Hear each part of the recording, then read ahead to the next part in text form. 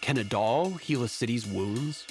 In the summer of 1965, Black LA's long-simmering frustrations over police violence and economic deprivation boiled over. 6 days of civil unrest resulted in 34 deaths, more than 1,000 injuries, and $40 million in property destruction. The problems that sparked the Watts Rebellion, and the problems left in its wake, were profound. How could the community move forward? One little doll suggested a possibility. Manufactured in the heart of South Los Angeles by a company called Shindana, it encouraged both racial understanding and community empowerment. And in the process, it forever changed the American toy industry. LA is an idea as much as a city, a landscape of aspirations and imaginations. But behind the idea of LA are the stories of people, dreamers seeking fortune or reinvention, and those who saw the dream as an illusion.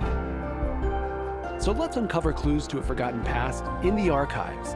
Lost LA explores the untold history behind the fantasy of California. Lost LA is made possible in part by a grant from Anne Ray Foundation, a Margaret A. Cargill philanthropy, the Ralph M. Parsons Foundation, and the California State Library.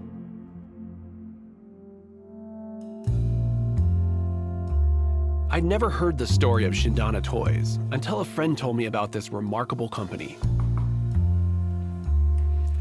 I wanted to learn more, so I met up with doll collector Billy Green. Thank you for coming. Come on in. I have this doll I really want to show you. This is Baby Nancy. Baby Nancy? Yes, and she was one of the first dolls that Shindana made back in 1968. She was made right here in Los Angeles, and she changed the American toy industry. Amazing. You have more like Baby Nancy? I do, I do. Come on, follow me.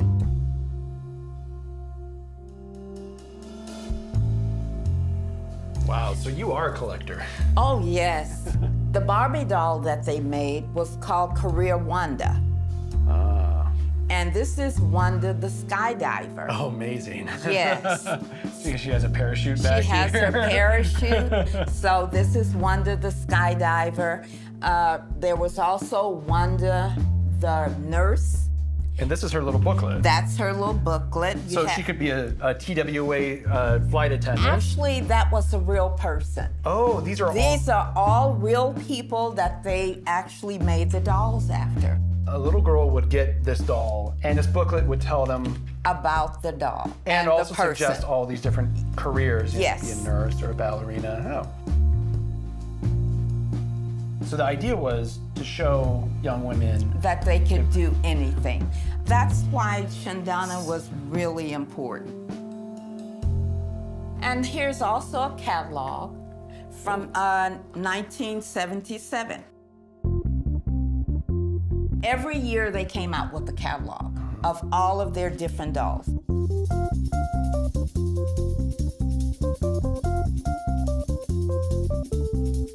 So did you buy these dolls for your kids? Yes, I did. There's one called the Walker that's in there, and my youngest daughter received her when she was like 4 or 5 years old. Everywhere she went, she would take the doll. The doll was almost as large as she was. When you look at all of their dolls, some have natural, some have straight hair, and it just depends because African American come in different complexions. So that's why you have different complexions on all of the dolls. Yeah, people are different, and dolls can be different too. And dolls can be different too.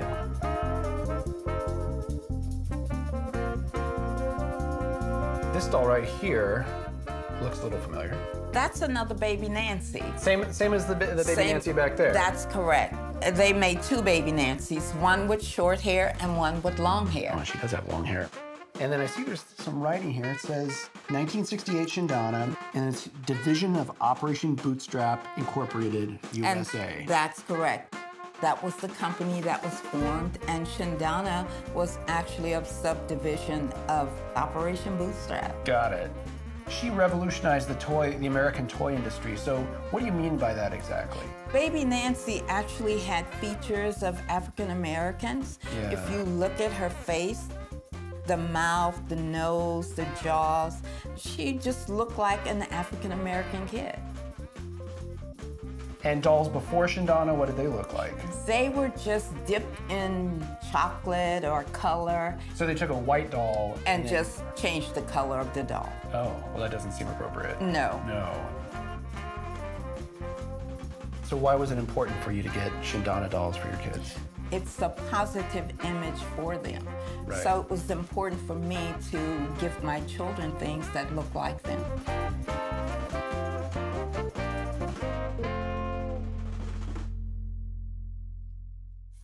I had to find out more about the company behind the dolls, so I headed to the Southern California Library, a true community archive. Hey Michelle, it's good to see you again. Good to see you. Specializing in histories of community resistance, the library's vast collections preserve stories that aren't always woven into LA's official history. Go. 20th century organizational files. So I wasn't surprised to find an archival folder thick with materials about Operation Bootstrap, news articles, and ephemera about a groundbreaking community empowerment program that much of Los Angeles has forgotten. Stories of a war-torn community rebuilding itself with vocational training, outside investment, and entrepreneurial initiative. Most narratives of the aftermath of the Watts Uprising emphasize how businesses fled the community. But these documents suggest that's not the whole story, not even close. Outside LA's Black community, the Operation Bootstrap story is barely known. How did it start, and why was a toy factory at the heart of it? For answers, I went to the Dunbar Hotel, along the heart of Black Los Angeles. It stands less than 100 yards from where Operation Bootstrap set up its headquarters. There I sat down with Marva Smith, whose late husband Lou Smith founded Operation Bootstrap, and David Crittenden, a friend of the Smith family and another leading civil rights activist.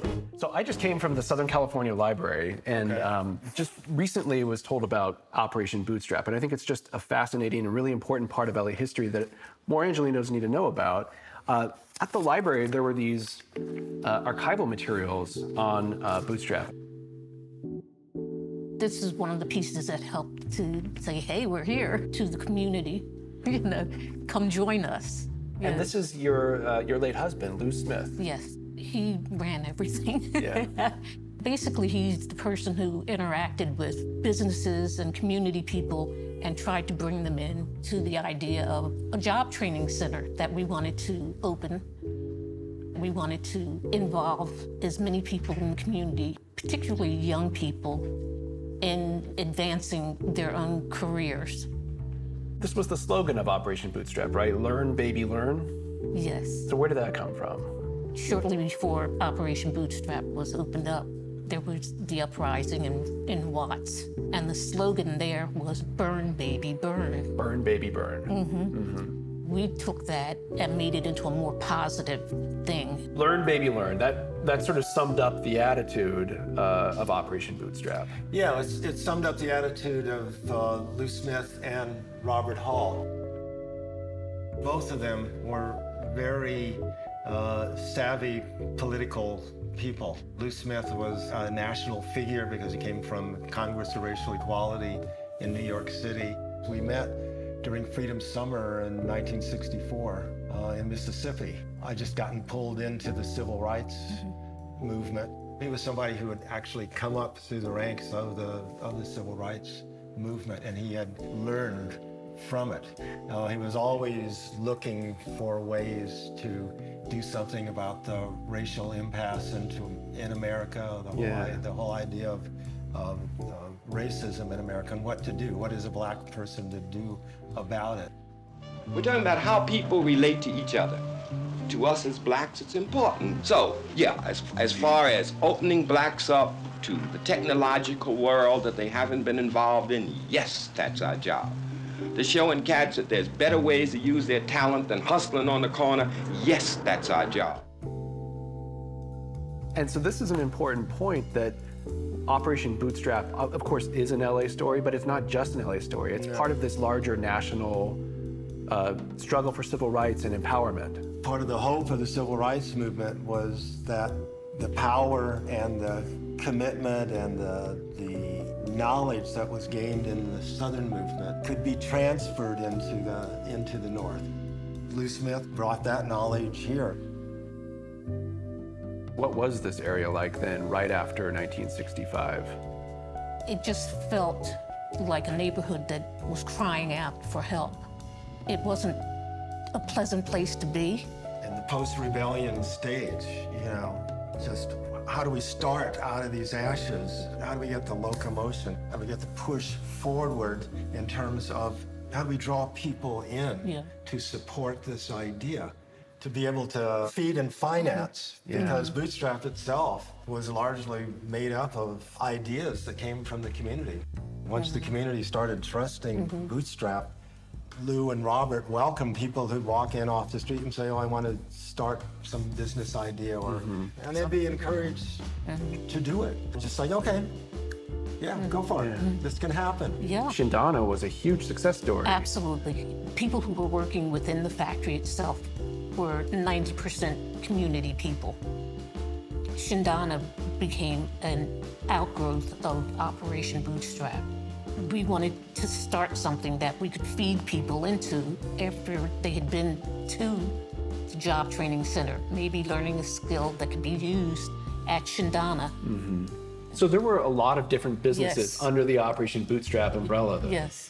Yeah, and a lot of it was tied to the outreach that started coming into Bootstrap once it was established, and then it started getting good press.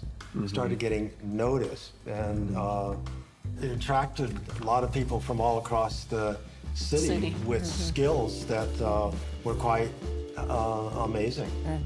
They said something is happening here that I think wasn't expected to happen. Being able to really walk the walk, it really paid off. Operation Bootstrap shut down a long time ago now, but what's the legacy of it today? There are people who interacted with Operation Bootstrap and our various businesses and fundraising groups and so forth who still feel, you know, that something good had happened to them as well as the community. So it changed them. Yeah, and they'll never forget it. The community started to drift in slowly but surely. You know, it took a while, but it happened, you know, and once it did happen, it was the best. It was wonderful, yeah. Of course, Operation Bootstrap was much more than a toy company. It also owned and operated a body shop, teaching community members valuable job-related skills. And it hosted a series of provocative sensitivity sessions that brought together Black Angelenos from South Los Angeles and white Angelenos from the West Side. You can say that this is a generalization, but all white people are responsible for the position that the Black man is in today in this country. And once you look at that and you look at it realistically, then you'll be able to rectify the problem properly. And until you deal with it, whites should join the revolution. I'm saying that whites should join the John Brown School. And if you're not familiar with John Brown, he was a hunky, a white cat in the abolitionist movement. He believed in the dignity of Black people. He believed that Black people should have liberation. He believed that no people should impose or infringe their beliefs and their rights on other people, and this cat was willing to die. You know, I have a new definition of racism for me that I didn't have before. Before I started coming to Bootstrap, I used to think that the problem was bigots elsewhere, and that it was outside me, at least.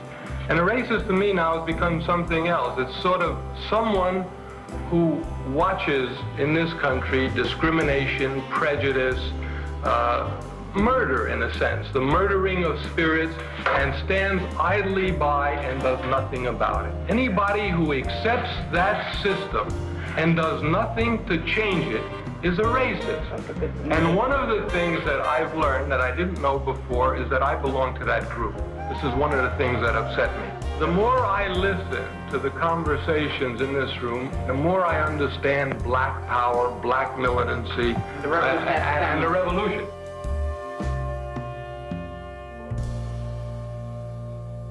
One of the high points in Bootstrap came when we were putting training, experience, and making money all together in one bag. and opened bootstrings, our dress shop at the border of the black area. I'm manager of the dress shop. Trying to build this one up so that eventually we can go into a chain of dress shops where we're going to sell the authentic African clothing. The Negro Women Designer Association has donated their services to Bootstrap. The sales are real good. We're steadily going up.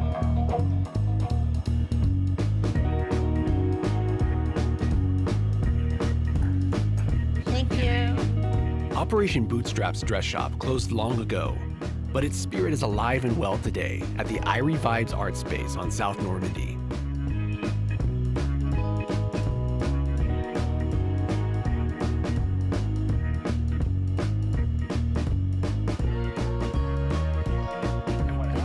Doris Connor, who once designed clothes for Shindana dolls, and her daughter's Linen Tuesday, shared the legacy of Operation Bootstrap with the community.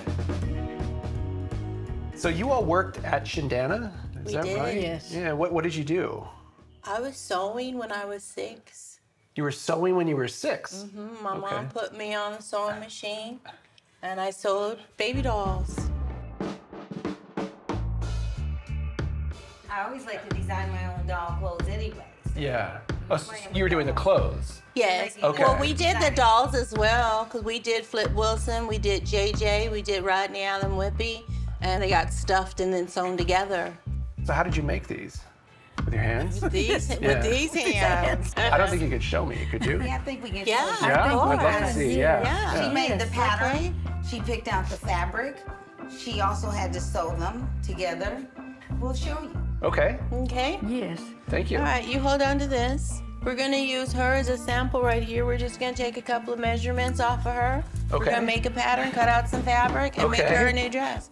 What we do is measure across her shoulders right here so we know about how big we want her dress. So you're measuring her just as if she were a human being? Mm-hmm. Okay. Exactly. It's the same thing. 5 inches across her shoulders. Let's go 3 inches for her body. And we'll do 10 inches for her skirt. They had a variety of dolls, but the one I remember the most, my sister has a original Baby Nancy doll, and she was bigger than this, but she had long hair, and the dresses we made for her were yellow floral dresses with a lot of lace on it. And so you were at the same time you were doing doll clothes, you were also making clothes Creating original designs. Okay. How old were you when you started working on these dolls? I always say when I could walk. Yeah. She said when I got out of diapers. Well, okay, I cut this one out so you can use my pattern. Yeah. And you're just gonna lay it on top of your paper. So I cut it here? Yes. Okay. Yep. Don't screw up, right? Now make sure that the scissors at the bottom never leave the table. Okay. Yeah. So you're gonna open that has and to close stabilize the top it when one. you cut. You cut good. Thanks. Their organization was called Bootstrap, and large companies, they wanted to put some money into the black community. They taught us about working in a larger industry instead of just a one-man shop. When you've got a business, you've got other people that you're working with and employing and learning more and more skills. You gotta know about bookkeeping. You gotta know about advertising and all of these things. And all of this came from Bootstrap and being a part of Shindana Toys. Okay. Just cut it here. So was there a message you were trying to convey with the clothing when you were working on the Shindana dolls? We just want to make sure that we uplift our culture, Yeah. uplift our people, you know, so we just wanted to show glamour and beauty. So the dolls were authentic then? Yes. Here is something else too, is that it's an opportunity to grow, to expand, to use your creative juices, to do more, to reach further than you've ever done before. It wasn't just a business then? It was There was a lot more to it. educational. Yeah, Oh, yes, most yeah. definitely. You're doing good. Okay, a couple more. All right. All right, and then I cut out the bottom of her skirt, this part right here, and I'm just gonna give you half of mine. Thank you. You're welcome. Let's go sew. Okay.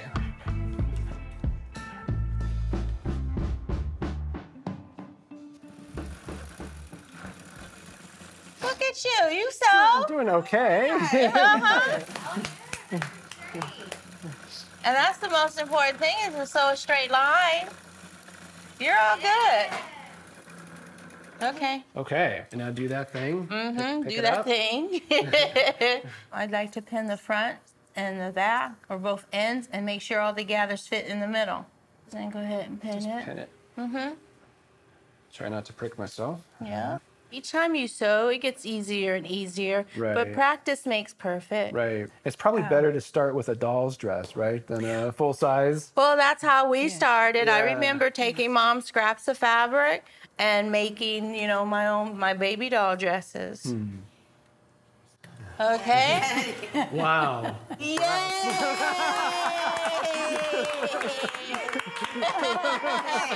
You can check this off your bucket list. Yeah. Thank you very much. You're This has been so much fun. welcome. Yeah. Now, the joy this would bring a little girl, possibly dresses like this, looks like this. Yeah. It's like, oh, often we don't think that we look beautiful when we look in the mirror, because if society says this is beauty and we look in the mirror and we don't look like this, then we go, she's so pretty. Yeah. That's what the media was telling you. This is a really powerful counter image. Absolutely, Yeah. and that was one of the goals of Shindana Toys, Yeah. and also my mother with Connor Collection. Well, that's wonderful work. Yeah. What kind of doll you want? A black. A black one? Okay, which one of the black dolls do you want? This one or this one? This one. This one? What kind of doll is this? Who's this? That's baby DB. Can you say that? Here. Which kind do you want? In what way are you like her? Because she's black. Oh, and you're black, Connor. So you and your baby are just alike, Connor.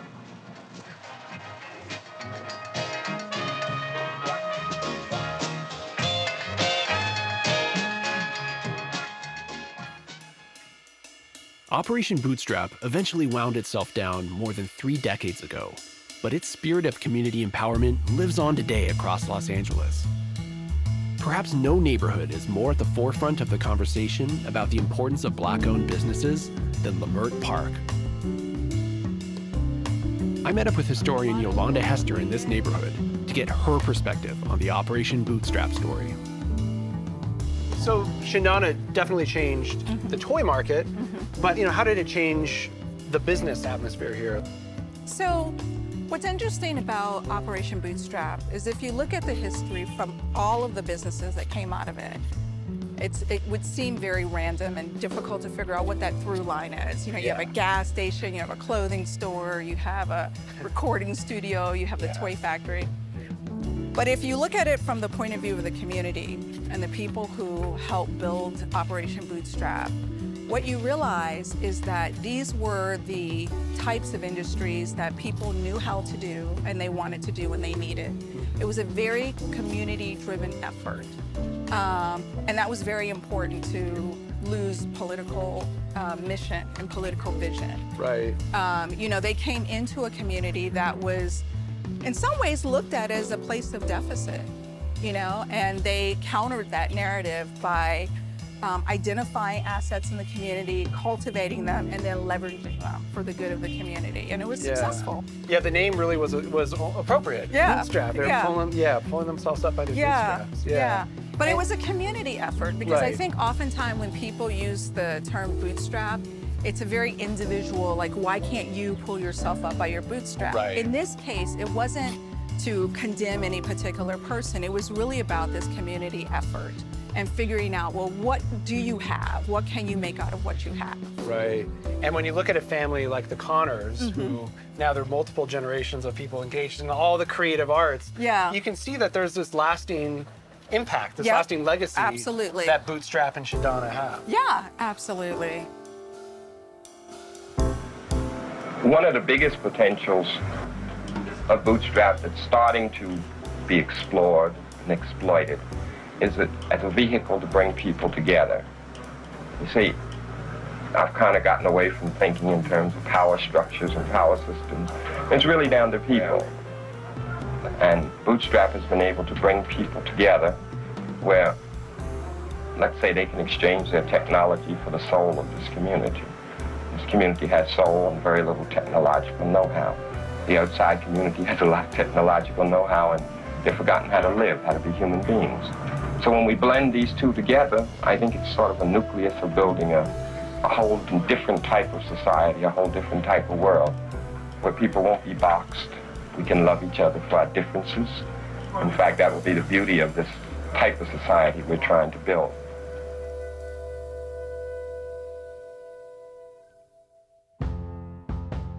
I'll be honest, I've never been much of a doll guy. And when I started this journey, I was skeptical that a child's toy had much of a story to tell.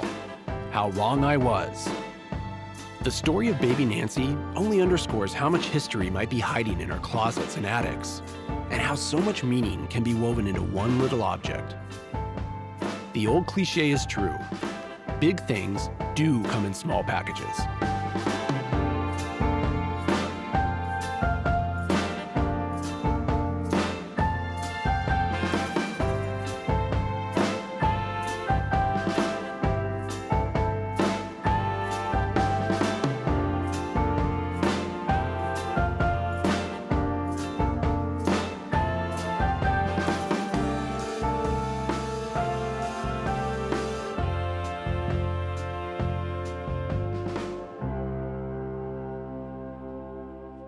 Lost LA is made possible in part by a grant from Anne Ray Foundation, a Margaret A. Cargill philanthropy, the Ralph M. Parsons Foundation, and the California State Library.